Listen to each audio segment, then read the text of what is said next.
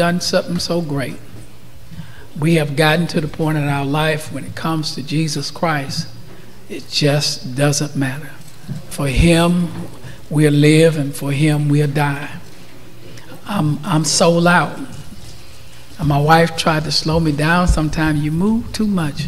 But I got to work while it's still day.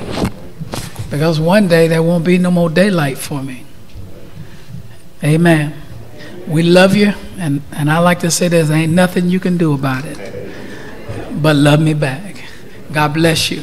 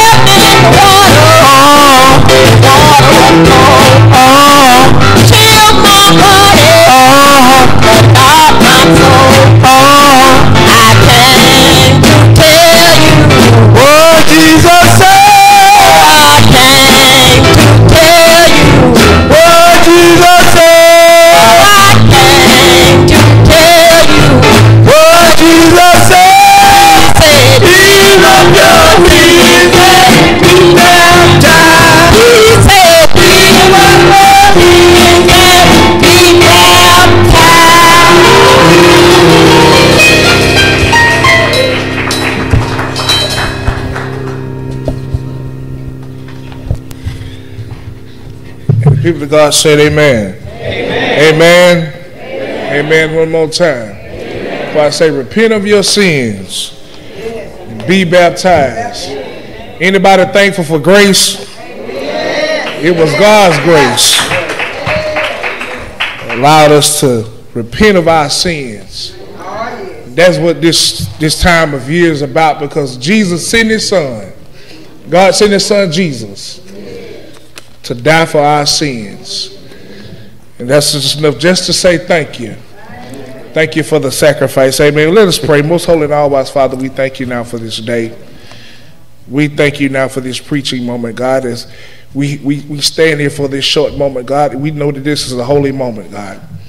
A sacred moment. So, God, we take this moment seriously, God. Use us now for your glory. We give you all the honor, all the praise. We ask all these blessings in your Son, Jesus' name we pray. Amen. Amen. Turn, if you will, in your Bibles to John 3:16.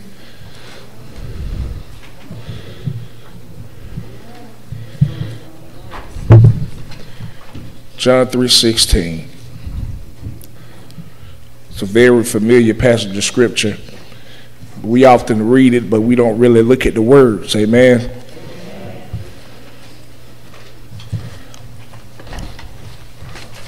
John 3:16.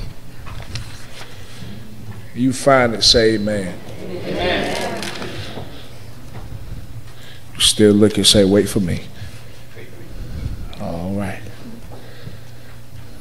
You find it, say amen.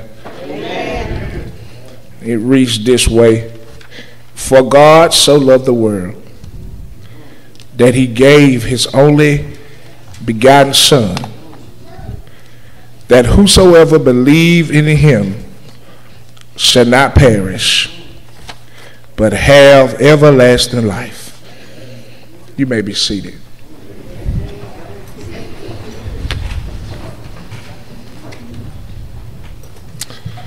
From this brief passage of scripture, turn to your neighbor, say, neighbor, I know the Father cares.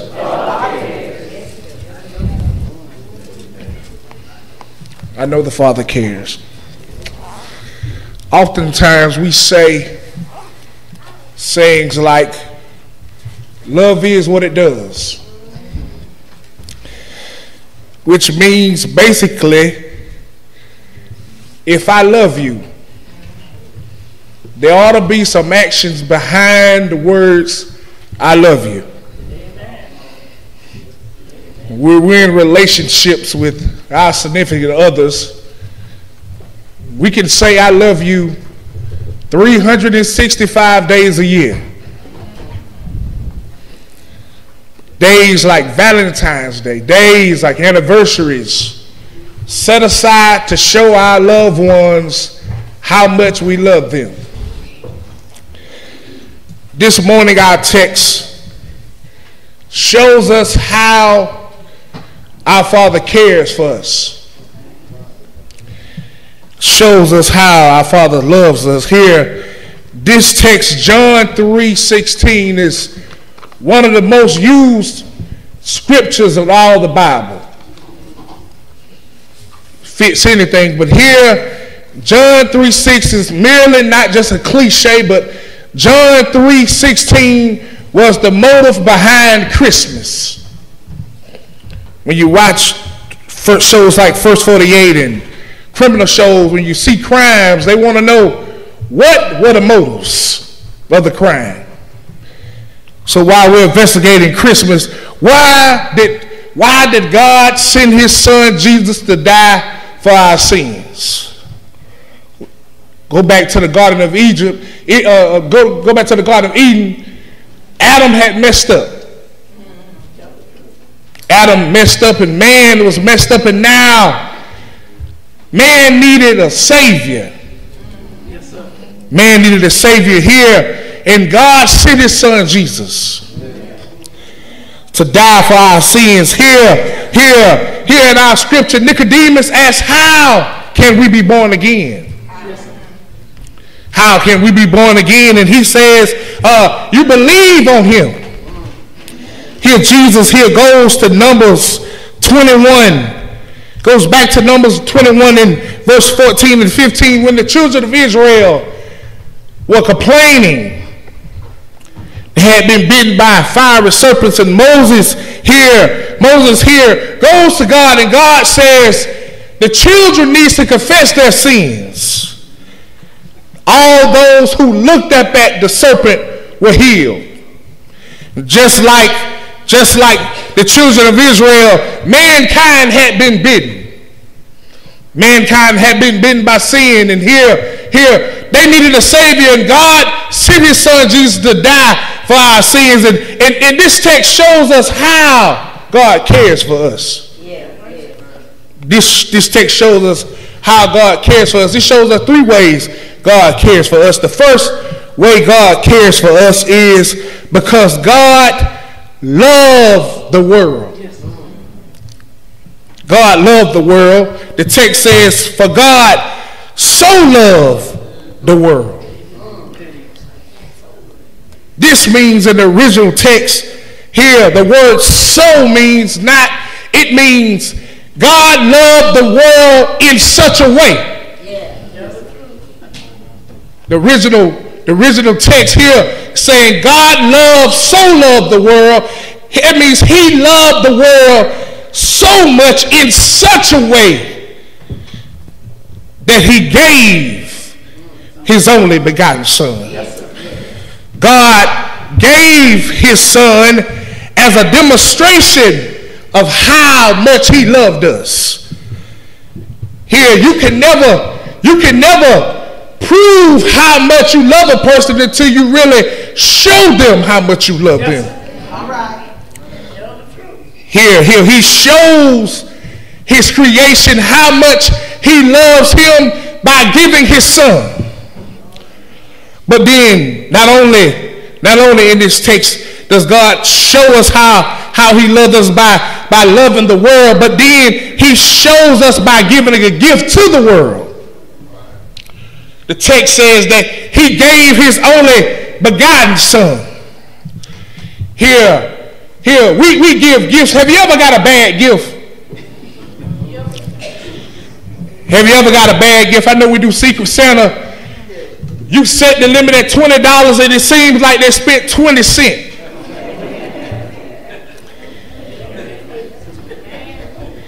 Here, this text says that he gave his only begotten son.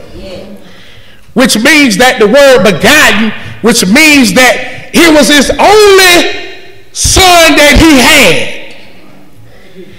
That means that it was one of a kind. The only one. And here, when you look at collectible items, the value of the item is predicated on how many of it is. So if there's a car, if there's one car, that means that one car is very valuable. Here, God had one son. What if you had one child? Many of you have one child. Would you give your one child for the whole world? It may be easy when you have two. You might give away the bad one to keep the good one.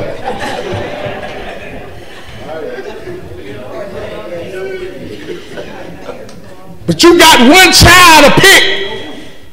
Would you give that one child away? Here, not only does the Father prove that he cares for us by his love to the world, but not only does he prove that he cares for us because of his gifts to the world, but God proves that he cares for us because of his grace for the world. Because the scripture says, whosoever believeth in him shall not perish, but have everlasting life. Whosoever opens up, which means that anybody can come. No matter if you joined the church yesterday, you joined the church 100 years ago. Whosoever is an open call invitation to everybody. Which means that anybody can receive the gift. And here God saying, whosoever believes on my son shall not perish, but have everlasting life. shall not perish is not just a physical death, because we all gonna die one day. But perishing also, it means that it's a spiritual death. It means that you will live in eternity in hell. But because of grace, because of the grace that was offered through the gift of God's Son Jesus, now if you believe on him, you will have eternal life. So I'm gonna sit down. We're gonna do some math today. We're gonna do some math today. God's love plus the gift that he gave equals God's grace. God's love. And because of his love, he gave a gift. And that morning on the hillside, didn't nobody know about the wise men were looking for him in a manger, wrapped up, swaddling clothes was a gift. That gift was grace. God bless you. Amen. Amen. Amen. Amen. Amen. Amen. All right. Amen. Amen. For God so loved the world that he gave his only begotten Son, that whosoever believeth him shall not perish but have everlasting life. Amen. We give God the grace, the praise this morning to his Son, Jesus Christ, to the Holy Spirit, to our Pastor Green and his presence, and First Lady Green, and all you officers and those who make up this congregation and the choir, and also the ushers. This morning we want to bring your attention to St. Matthew's, the second chapter. St. Matthew, the second chapter, starting at the first verse, and then we'll do 9 through 11. It states, second chapter of Matthew, the second chapter, starting at the first verse. Now when Jesus was born in Bethlehem of Judea in the days of Herod the king, behold, there came wise men from the east to Jerusalem, saying, Where is he that is king of the Jews? For we have seen his star in the east, and are come to worship him. When Herod the king heard these things, he was troubled, and all Jerusalem with them. Verse 9, when they had heard the king, they departed, and lo, the star which they saw in the east went before them, till it came and stood over where the young child was. When they saw the star, they rejoiced with exceeding great joy. And when they were come into the house, they saw the young child with Mary his mother, and fell down and worshipped him. And when they had opened their treasures, they presented unto him gifts, gold and frankincense and myrrh. Amen. Amen.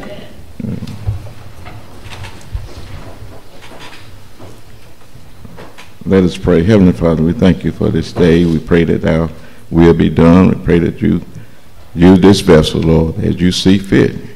Then we pray that someone be saved and mind be renewed, or heart changed, and that they will repent of sin. But all glory go to you. I'm just your vessel. Oh Lord, use us as you see fit. In Jesus' name I do pray. Amen. Amen. Amen. I want to focus on the 11th verse. And when they were coming to the house, they saw the young child with Mary, his mother, and fell down and worshiped him. And when they opened their treasures, they presented unto him gifts, gold and frankincense and myrrh. And out of that particular verse, we want to talk on about the subject, the perfect gift. The perfect gift. And I think probably in the past few weeks or month, some of us have been trying to find a perfect gift for a friend or family member. And we spend a lot of time in trying to find the perfect gift. But there's a criteria here that states for three criteria that we considered for having a perfect gift. Number one is the gift should reflect the one who gives it. That's number one. Number two, the gift should reflect the knowledge of the one who receives it. In other words, that person needs or desires or tastes and so forth. And number three, the gift should be of nature and quality that will hold its value as the time goes on. And I think most of us here think about that when we are getting a gift for a person and we're trying to get the perfect gift. But there is only one perfect gift that I really truly know, and that's the gift that God gave to humankind, gave to you and I when he sent his son, Jesus, here for you and I. That is the perfect gift. In the criteria, you find that number one that said that it reflects on the person who gave it. And number two, it reflects the knowledge the knowledge of the one who receives it, and also the nature and quality holds its value. If you look at that, what God did when he gave to us his son, Jesus Christ. Jesus Christ meet all the criteria and much more of a perfect gift. And so the Father, which whom Jesus is of and reflects on him, that him given to us, Jesus came as when he had not now in this scene where you were saying where the Magi came and gave those gifts, but now we know that Jesus now much more than did all that and came, and then he has already given up his life for you and I.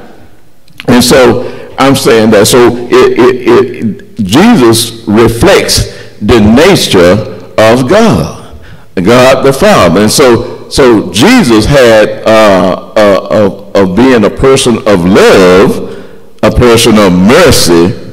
Is that right? He having all power in his hand. He has all that he reflecting of who God is. So when we read of the scriptures and look through the gospel writers, and you'll find how and the characteristics of who Jesus was. He healed the sick, raised the dead, all that. He was a caring person. And so then he reflected in his nature, divine nature, of whom God is. And so he is that loving Father that provides for you and I. And whatever that we need, he will give whatever that we are in need of. And so much more today that he gives us some of the things that we desire, but he always gives us the thing that we need. And so he is, through by the Father, that Jesus Christ is the perfect gift. And so then we move on to the second one criteria, in saying that it reflects the knowledge of the one who receives it.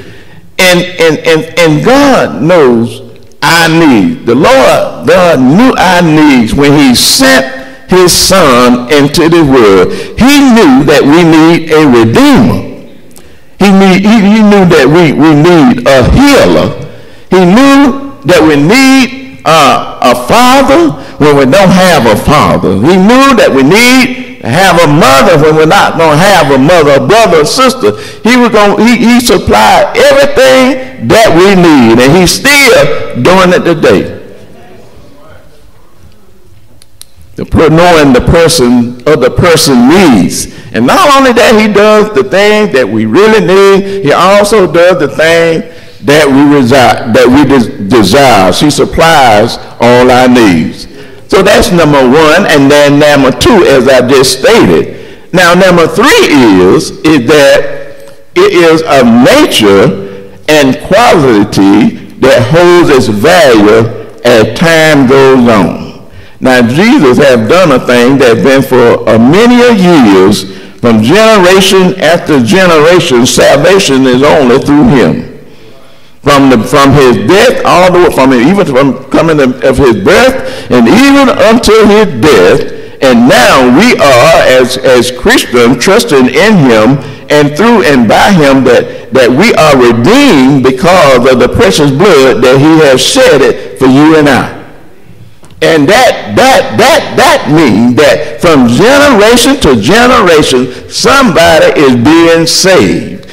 From generation and generation, this gift holds out through all eternity. It will never lose its power. And so you find that it states that it holds its value. It's not like you buying a car for someone and that you don't get a gift, but you get a gift card.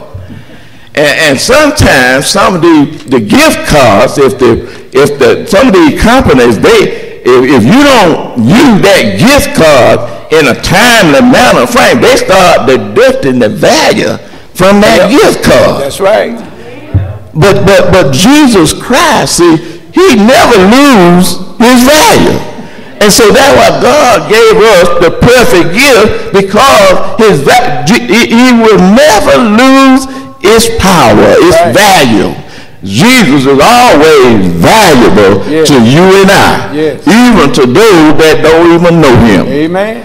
And so when you got a gift card, that gift card sometimes it might run out. And you know what? And it will come down to zero value. And when it's down to zero value, you can't get nothing out of it. And so God gave us something and someone that will never lose its value or its power. And that through all generations. And another thing, you can look at this is if he wanted us to have, let's say, come in as information, a gift of information, or even having pleasure, even one that is a doctor or scientist, he would have gave us all these different things. A doctor, he would have gave us a scientist, he would give us all those things that we need. But what we really need a redeemer. Yes. One that can save us all. Amen. And so then we find that God gave us his only begotten son. And he's one that will never lose his value. And so then we got God then. So with God then, it's through all eternity that he will, as I stated before, never lose his value. And Lord knows that we need a redeemer because he is the only way. and the only one had been talked about. And we looked at those men from the Magi, and we looked at King Herod, and knowing that king was a cruel man and such, but the focus was on that how these men from a far country knew what was going on in another place, and they brought special gifts. And so when we give gifts of someone, it should meet these criteria of saying, of having, if you want to give a perfect gift, it should meet those criteria of the one that who gave and the one that is to receive it, and then the one that this particular gift should, in nature, should hold its value. And so sometimes I'm like this. I was my grandchildren. I had grandchildren, but I have some that say, well, I generally give them clothes or something that gonna last and for a while, and it reflects on them what they're in their needs and stuff. But sometimes I've been to a point in time where one would say, "Oh, they just clothes." And you ever get somebody like that? When you receive your gift and God give you a gift tomorrow, will you just say, "Oh, it's just this," or "Oh, it's just that"? Tomorrow, when you receive Christ, did you say, "Oh, he just Jesus Christ"? We just put him to the side.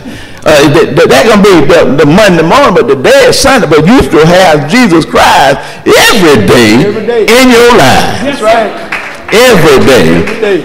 In your life. And then not only that when you get this gift that God gives, because now sometimes we just treat Christ any kind of way. Just like some of the gifts we give. We go early Friday, Tuesday morning, we might be back at J.C. Penney returning that gift. But why do you want to return Jesus Christ back to the Father? If you're returning back to the Father, you lost. So there's no way in this world that you can reach heaven but through by our Lord and Savior Jesus Christ, that precious gift that he gave mankind through all eternity. That's it. God's perfect gift to you and I. God bless you. All right. Amen. Amen. Now you can go home and share the gift that was shared with you. Y'all got 2 sermons at one service. And